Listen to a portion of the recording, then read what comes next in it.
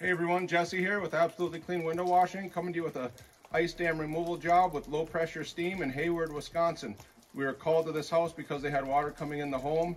As you can see out, it's raining right now. The ice dam's holding a lot of water and it's coming in the building pretty good. We're going to get steaming. We're going to get the ice dam opened up. As you can see, we're using low pressure steam. This is not a trigger gun, which indicates high pressure. This is a low pressure system. There's no trigger on this gun.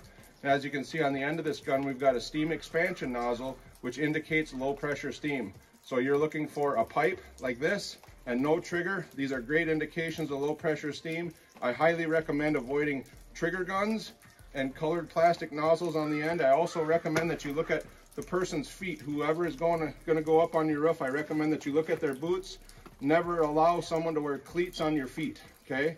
And this job also needs 2 people to be done properly. So I got 1 person behind the camera and you got me. I'm the owner of the company.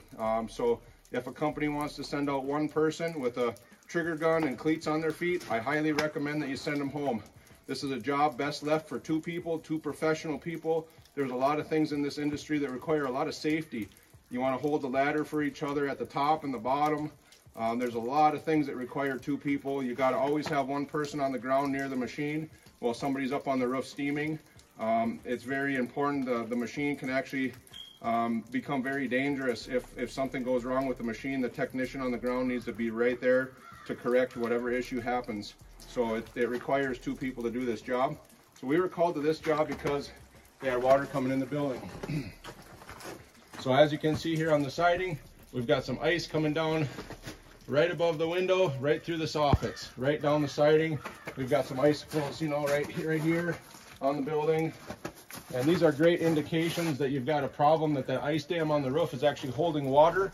The water comes underneath the shingles, fills up your soffits. Your soffits basically become a solid block of ice, and then you start getting water in your building. This area right here actually isn't leaking inside yet, but I would say there's probably water in the wall cavity. I'll know a little bit more later on if I thermal image this building, which I have a thermal image camera with us all times. But if I thermal image this, I'll probably see some water in the ceiling and the walls. It might not be showing itself yet, but we were called because of what's going on in the back of the house. So we'll take you around to the back of the house here as well, and we'll show you just how much water is coming down the siding there. Thank you. Okay, so here we are at the back of the house. And just taking a very quick look at the siding here, you can see how much water is actually on the siding here. And the leak is right near this window here in the kitchen area. And so if your siding looks wet like this at all, that's a great indication that the ice dam on that roof is holding water.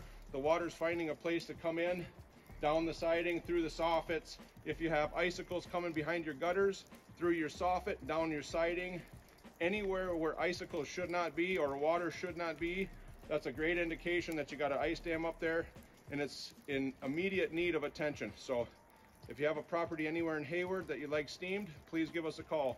612-919-4185. I've been doing this over 20 years. I was a roofer most of my life, and I believe in doing things correctly and doing things gently. And that means low pressure steam. That means avoiding high power pressure washers on your roof. I wouldn't let anybody up there with a hammer, a chisel, a screwdriver. Just look for somebody that's using low pressure steam. If you'd like to give us a call, we're gonna put a picture of the magnet on my truck. You can write down the phone number and give me a call. Thank you so much.